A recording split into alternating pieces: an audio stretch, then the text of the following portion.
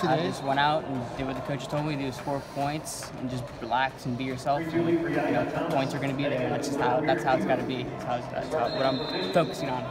How do you feel coming off a day like today? I mean, is it just business as usual? I'm just glad to be back on the mat.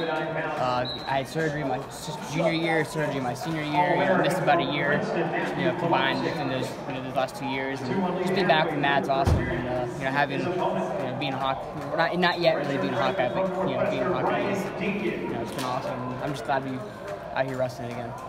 Is there any specific part of your performance that you point to and say, you know what, this is what I did well through my first 3 matches? The composure, just like keeping to my offense and not just being relaxed. I think is the biggest thing.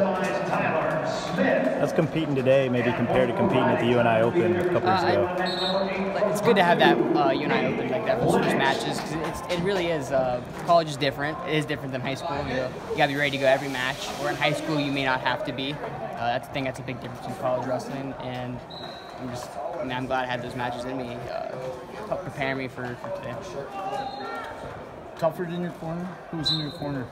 Dardanes and Perry have been in my corner today. But all those guys, Dardanes, Clark, Telford, Brooks, Meyer, you name it, all those guys, they're here to help us and be, Hockey Wrestling Club guys. If it weren't for them, our program would be much different. They coach everybody individually, and they're in there to be the best in the world. That's what they're training for, and they're helping us become the best that we can be. And having them in our corner, I couldn't ask for better guys.